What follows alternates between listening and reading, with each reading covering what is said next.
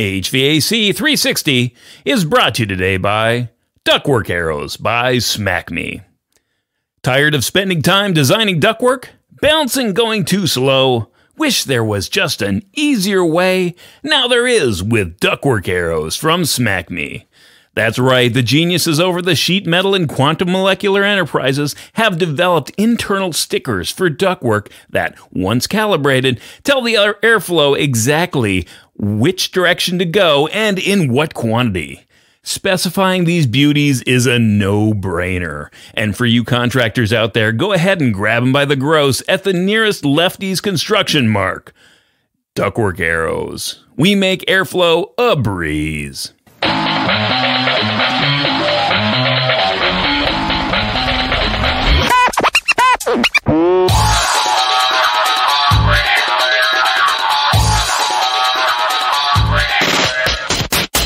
Hey, what's up? Welcome back. This is episode number 94. Matt Nelson here, your host for HVAC 360, helping you go further and faster in the field of HVAC. Listen up and you're going to hear stories, we're going to interview industry experts, and you're going to get more HVAC knowledge than you can shake a stick at. In addition to this podcast, you can always double down with your weekly dose by hopping on over to HVAC360.com and join my growing community of people who just like their HVAC with an extra shot of refrigerant. So what's up for this week? I guess a little explanation. I've seemed to have taken the entire month of July off after having a great start at the beginning of the year. So couple of vacations. So I'm getting behind the mic again to get this out to you. This week, I'm really super excited. We're talking with Robert Bean. He's a building environment evangelist, and he really knows his stuff about building science and radiant mean temperature. Those are kind of the two topics. It was a long interview, so I'm going to break it up into two parts. So part one this week, I think we're talking more about building science, and next week we're going to get into the radiant mean temperature. Now, if you kind of eyes glaze over it, radiant mean temperature, it's something that you don't know about. You've probably heard the effects of, and it's something that you should probably know if you're going to step up your HVAC game. So, without further ado, let's cut to the tape after a brief word from our sponsor.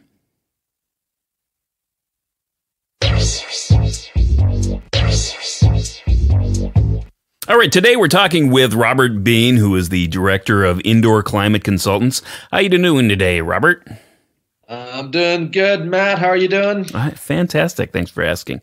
Hey, Awesome. For those of you who are not familiar with your work, and there's a lot to know about, and they should, frankly, give us a little snapshot of exactly who you are and kind of what your passions are. Yeah. So I kind of play around in the world of building science and indoor environmental quality and HVAC systems, and we do two things. We have a consulting business small little consulting business that specializes in, kind of interesting buildings. And then what we learn on those projects, Matt, and of course we learn because we end up screwing up. And when we go to fix it, then we now have an idea of what the problems were, what we missed on the job. And then what we've learned, we communicate through our website, which is healthyheating.com. So that's where I'm at. I have the small engineering company. I got the website, which is all about what we've learned, and then I have another blog that a colleague of mine, Adam Muggleton, and I started doing. It was his brainchild called the Edifice Complex, and we've been playing around with that, interviewing some world leaders on sustainability, building property development, that type of thing. Yeah, and I think that anybody listening to this podcast, you might want to check out the Edifice Complex. I think the name might be slightly misleading to you, or it might not necessarily pique your interest.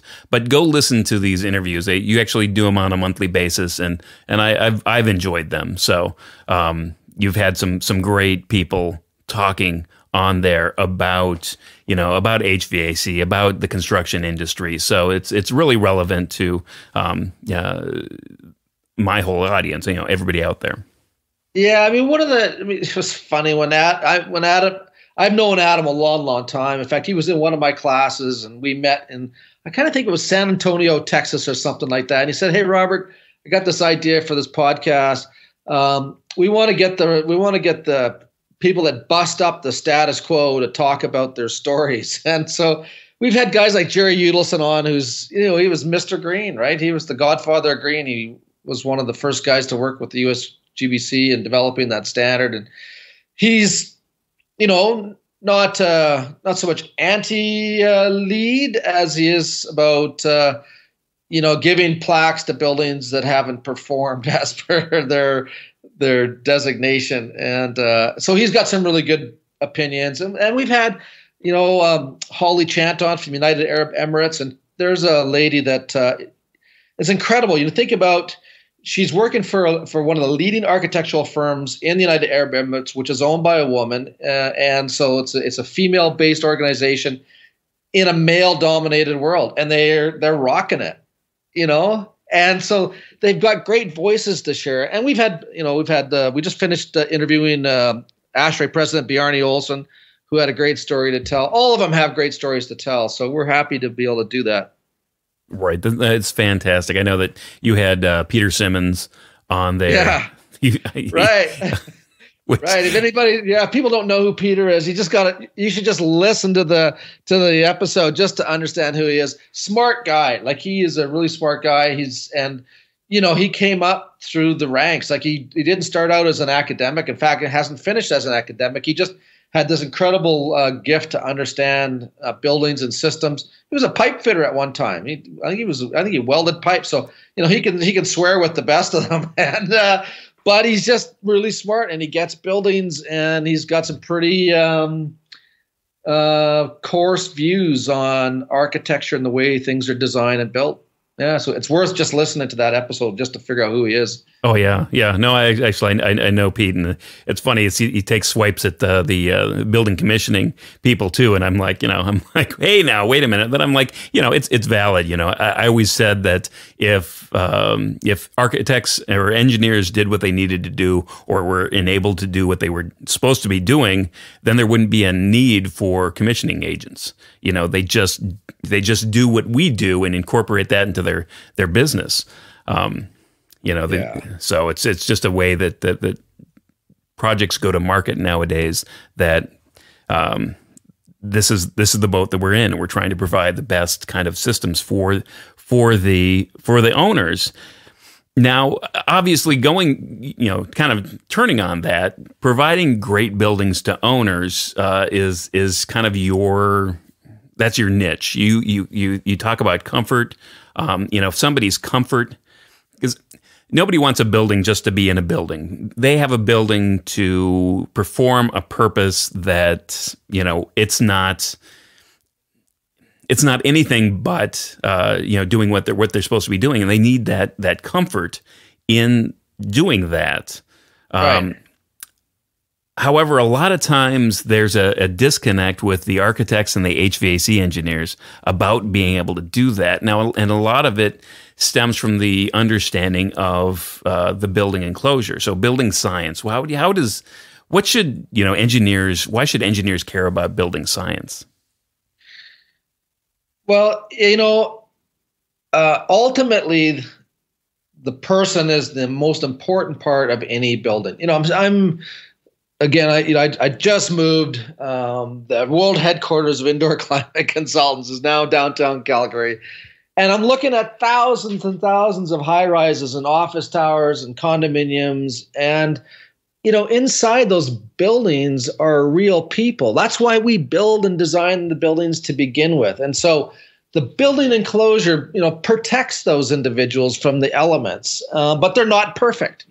Right. And so because of their imperfections, we need to put in HVAC systems. That's the reason why we do HVAC.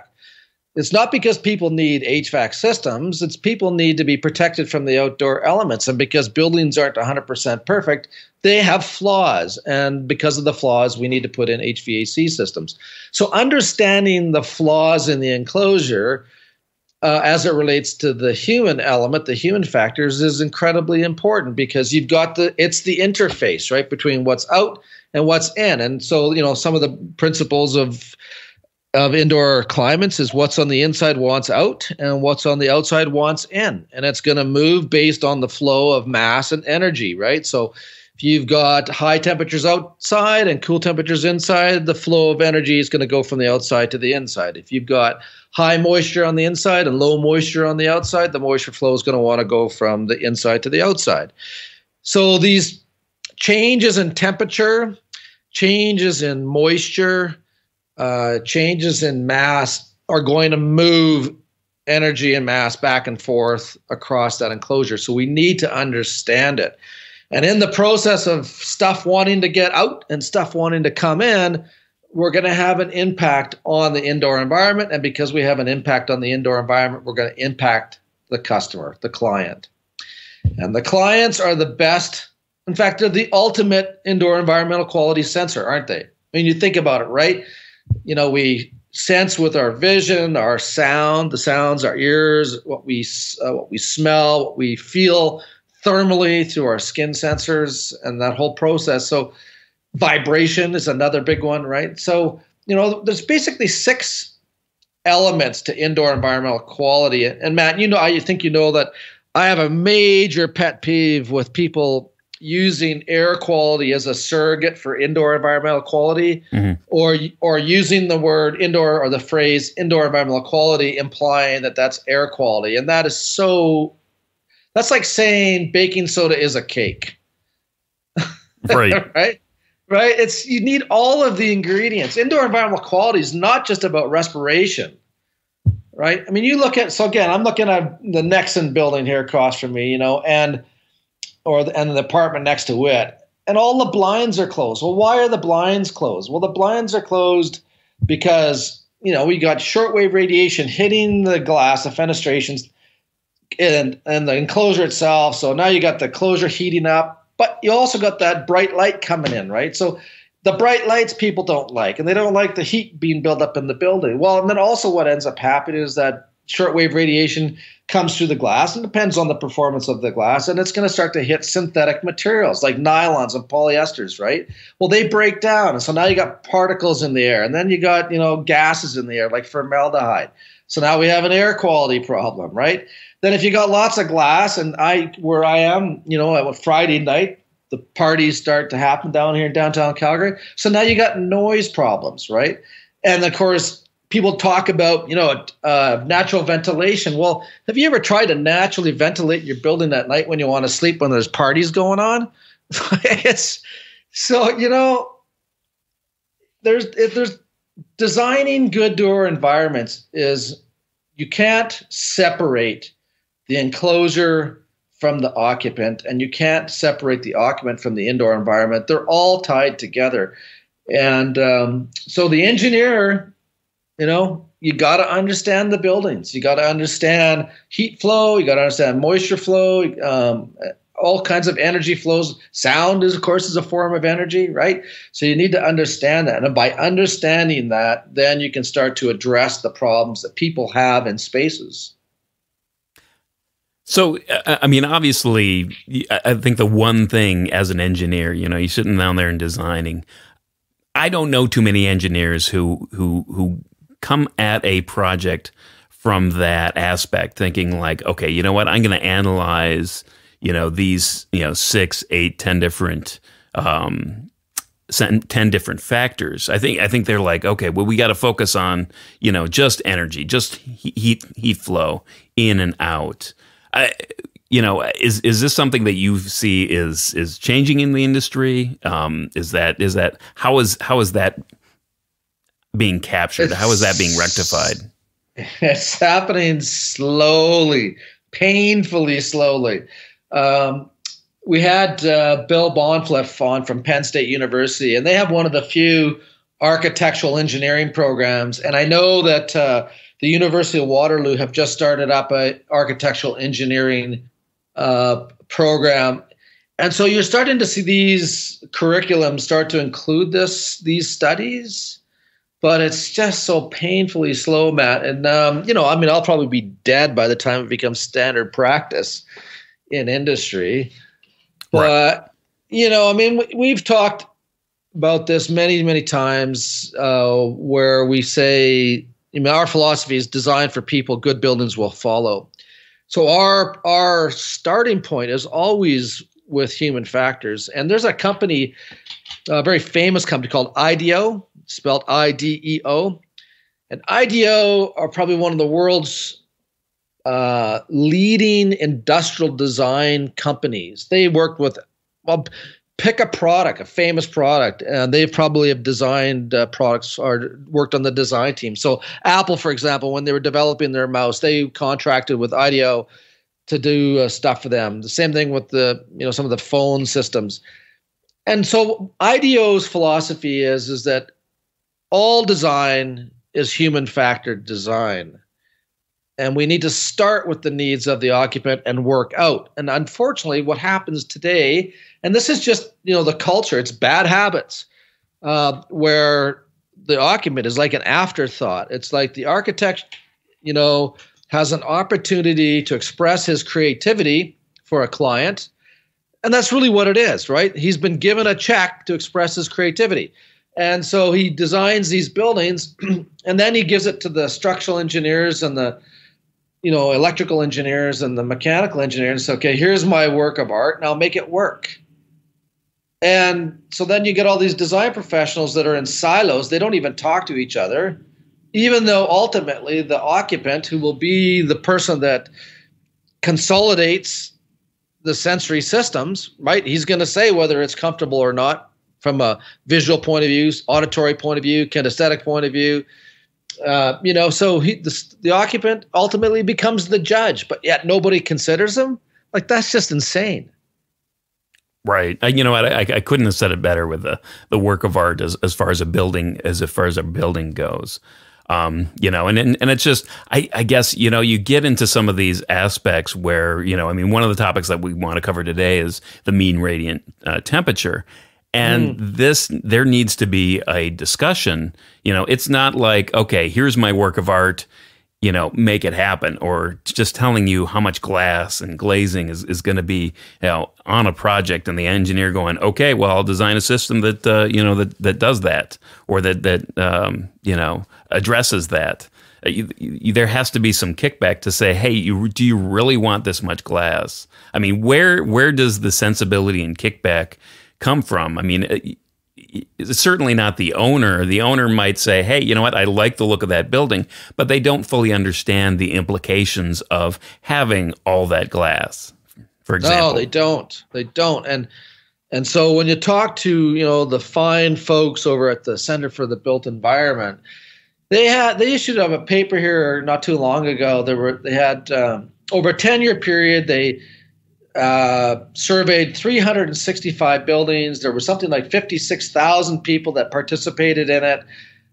And the results are dismal. Like, it's almost embarrassing. One of the targets, say, for example, in thermal comfort, we use ASHRAE Standard 55 is the standard for that. And the target there is between 80 and 90% occupant satisfaction. In other words, if we get all of the ingredients right in Standard 55 inside a building, 8 or 9 out of 10 people will find the space acceptable.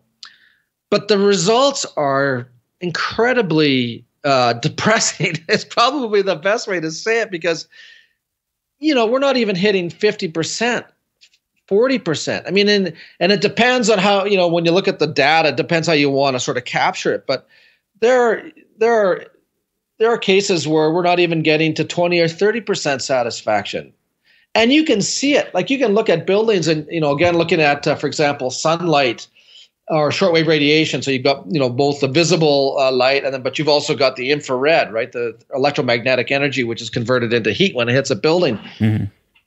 And so, you look at these buildings and you can just, and Vancouver is a great example. You can actually get a view of the downtown core of Vancouver where, like 90% of the blinds are pulled. Right? And why? And it's because the buildings are overheated, they're overlit.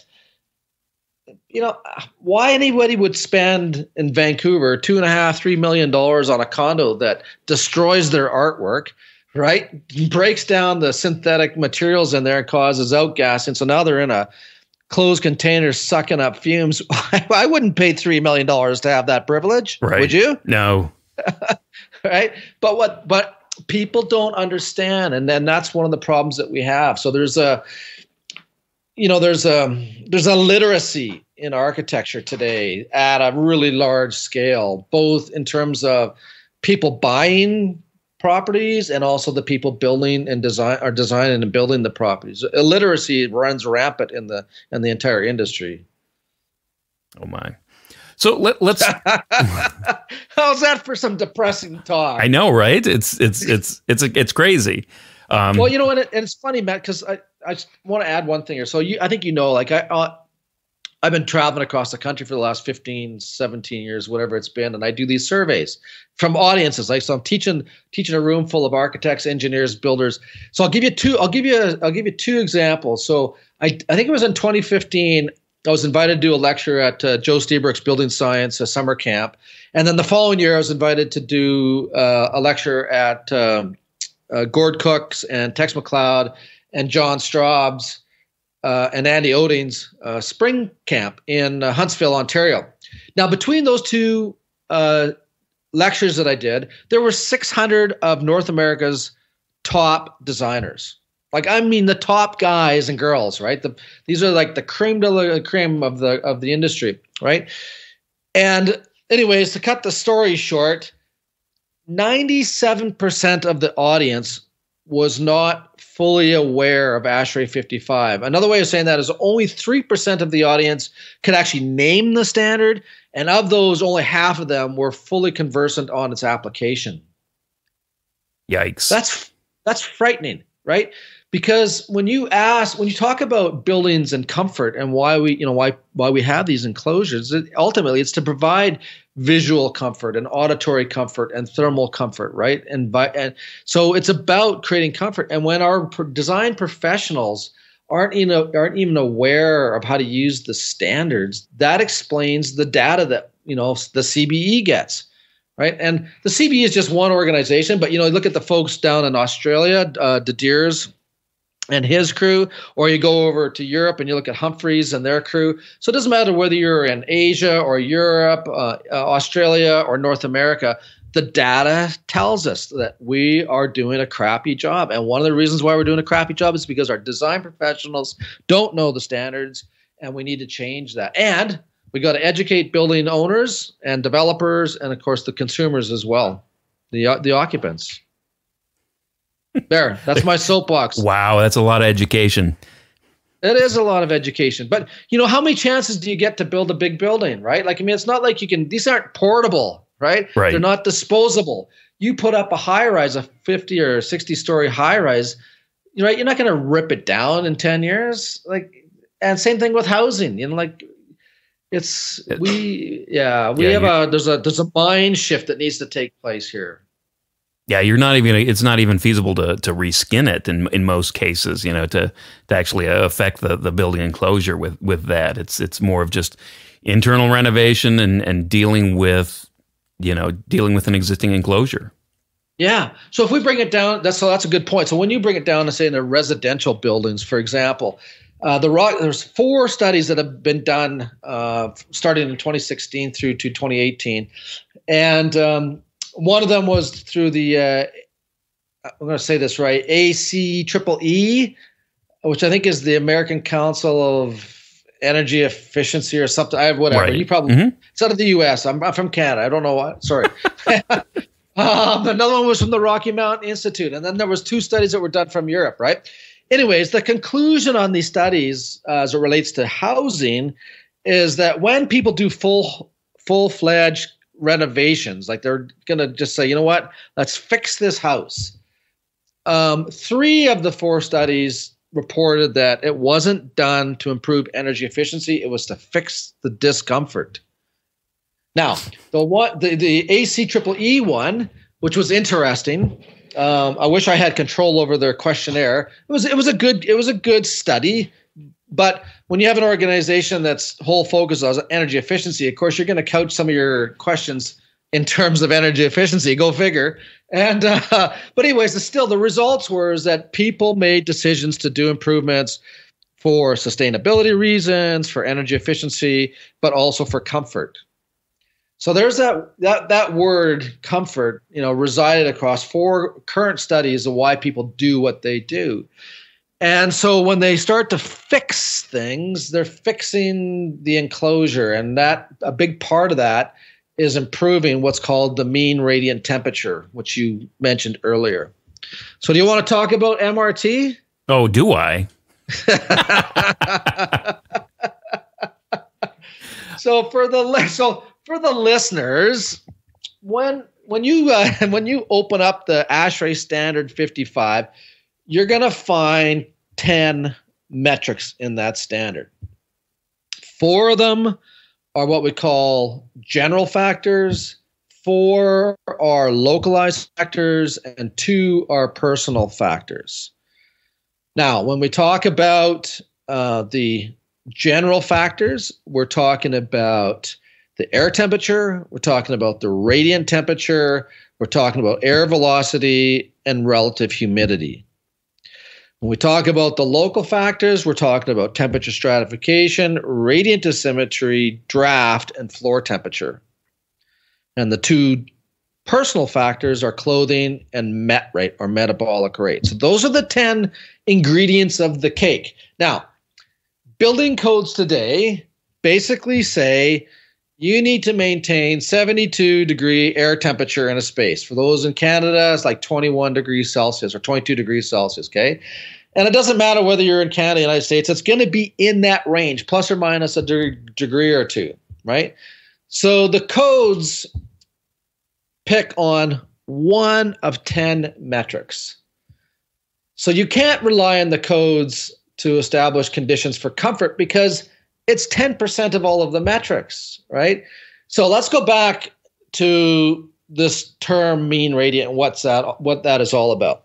All right, so when you build or design an enclosure,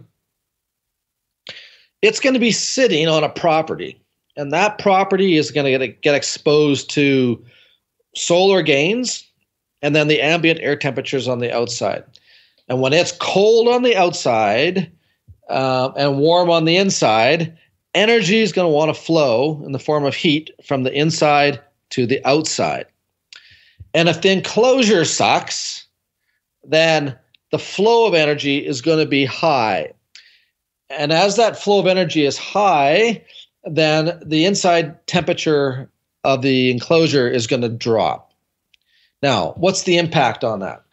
Okay, so we need to have a quick lesson on human physiology, Matt. So it's just going to be really simple. Sitting in our offices right now, we're exposed to 6 surfaces. You have the ceiling, you got the floor, and then you got the 4 walls around you.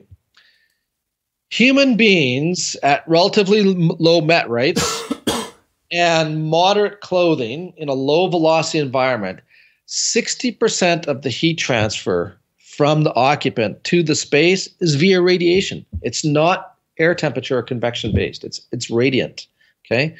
So for those that maybe don't quite understand this concept, put your hands together, right? When you put your hands together, you're actually conduction. Now, if you pull your hands apart, there's no mass there other than the air, so you're not going to have conduction. So what moves the energy from one place to another? It's going to be radiant. Now, if the 2 temperatures are the same, like if in your hands, there's no differential. So the energy exchange of your radiation is, unless you're an academic, let's just say it's 0, okay? There's some, but we're just going to call it 0, right? But what happens is that the body, it depends on where you measure it, anywhere between 85 and 92 degrees Fahrenheit in IP units. Well, a crappy building, it might have an inside surface temperature of 60, 65 degrees, depending on where you're located and the building construction. And so if the body's at 85 and the wall surface is at 65, that's a 20-degree delta T. So no wonder the energy moves from the warm to cold, and it's the energy leaving your body to the cold surface that causes the discomfort. That's actually what you're feeling, right? So it's not that the space is cold; it's just you're cold. The body doesn't feel the building; it feels what it feels on its surfaces. So that's what happens. And so when we get these monster buildings with all this glass, well, here people need to understand this. Even triple pane, argon filled, triple sealed high performance windows in a cold climate like where I'm from, minus 40 degrees Fahrenheit, minus 40 degrees C, the inside surface temperature of that glass can easily get down below 60 degrees Fahrenheit. So what happens is you've got all this glass. So you got cold surfaces. Now, and that's one thing. So now you got your body discharging its heat to these cold surfaces. But then also what you have is you've got the warm air from the space hitting the glass. That glass sucks the energy out of the air, slows the molecules down, increases the density, and now you get this cold draft across the floor. So what's interesting about this, Matt, is that we have, there's this building program called Passive House in North America. It actually started in Germany, influenced by the Canadians, and now it's in the States, and kind of a circle, right? But we have people that are building these passive houses, and passive houses have like tons of insulation in them, and they're super tight, like 0.6 ACH 50, right? So these are, to put maybe some context around that, because some people don't understand what 0.6 ACH 50 is all about, right? If you take a building that was built between, say, the 1950s and the 1970s, it probably has an air change rate at 50 Pascal, somewhere around 7 or 8, okay? So they leak like a sieve, right? You can see it. I mean, you get frost on windows, and you can feel the drafts and whatnot. Well, these passive houses are 0.6 ACH 50, right? Super, super tight, and really thick walls, and lots of insulation in the floor, and lots of insulation in the ceiling. But they're still uncomfortable in some locations. Why? Because of the glass. So this temperature, surface temperature, drives what's called the mean radiant. So what does the mean radiant mean? It's just really simple. It just means you're sitting in your room, you're surrounded by 6 surfaces. All of those surfaces have different temperatures, or very likely have different temperatures. And so how are those surface temperatures impacting the body? So maybe your front of you is facing a large window, and the back side of you is facing the kitchen. Well, the kitchen surfaces are likely going to be somewhere around ambient temperature, but the glass temperature is going to be obviously something less than ambient temperatures at design conditions. And so you have this difference in radiant temperature. So then we now have a term called radiant asymmetry. Radiant asymmetry is just a fancy word to say that you got 2 different radiant temperatures on either side of you, and the body just happens to dislike it, right? So MRT is the entire radiant effect on the body, and radiant asymmetry is the effect that you get from different surfaces across the body. There you go. That's it. So, and I like the fact that, typically how I describe radiant, and to me at least, it was even difficult to understand, the cooling kind of effect of radiant, just from the standpoint of everybody can relate to the sun. Okay, the sun, it's nowhere near us, but yet we feel the heat coming from the sun. That's radiant energy. Right. And I think that, if you've ever been camping, and it's been cold out, and your front, you're sitting towards the fire, and the front of your body is hot, and the back of your body is cold. Even though you should be warm, you still have this discomfort because, again, you have that asymmetry of right. that radiant temperature. Exactly. Yeah, and so what we do as practitioners is people bring us their problems, and we'll tell them, yeah, you got a mean radiant temperature problem here. In the summertime, your glass is going to get to 110 degrees. You can throw all the cold air you like inside of that build. You know what it's like? Everybody probably has experienced this, where you're driving down the highway. Let's just say you're going on a westbound highway, and it's somewhere around noon. Sun's on your left-hand side. You're heading out towards the ocean. You've got the air conditioning cranked up, but the left side of your body is cooking. You're getting like burnt, right? Yeah. You're getting fried. And the reason why you're hot, even though the air conditioning is on, is because you've got that shortwave solar energy coming through the glass in the car window, and it hits you, and it gets converted to heat. And so what you're experiencing is an overheating of your skin. So You can, yeah. So you can, and that's what happens in buildings too, right? I mean, you can throw all the air, cold air, and that's, it's an epidemic problem we have today with people conditioning buildings with cold air. They're so cold. I mean, people are coming to work with sweaters on, right? And coats and scarves. Why, Matt? Like, why is it that we have people freezing their butts off when it's, 80 degrees or 90 degrees outside? Right. Yeah, and I think I like the fact that we're talking about mean radiant energy, and if you're getting into the industry, if you've been in the industry for a while, one of the first things you do as an HVAC designer when you get a project, you're like, okay, well, I'm going to do a load calc. So you go through all the process of, okay, here's the wall, here's the U values of everything, and you get it done soup to nuts. You're measuring everything. And at the end of the day, that doesn't account for the mean radiant temperature that the occupant is going to feel. You've missed that piece because that's not a part of that at all. Exactly. And that's, we've talked about this before, is that load calculations are not comfort calculations. And HVAC design in of itself is not comfort design. All right, thanks again to Robert Bean for taking the time out to chat with us. Check out the show notes and links for other things that we mentioned during the interview. Show notes can be found at hvac360.com/94 for the 94th episode. Well, that's it for this week. Thank you so much for listening. I hope this was helpful. Share it with somebody that you think might be interested in this and kind of build your relationship from that. Also, as I mentioned at the top of the show, go and subscribe to the mailing list. Just because you haven't gotten the month of July, I took the month of July off, rather. The mailing list actually continued. So they actually continued to get messages and other things from me during the month of July. So if you want to be in that crowd, go over to hvac360.com and sign up today. So that's a wrap for this episode of HVAC 360. Thank you very much. I'm Matt Nelson, helping you go further, faster in the field of HVAC. And as always, know what you build and share what you know.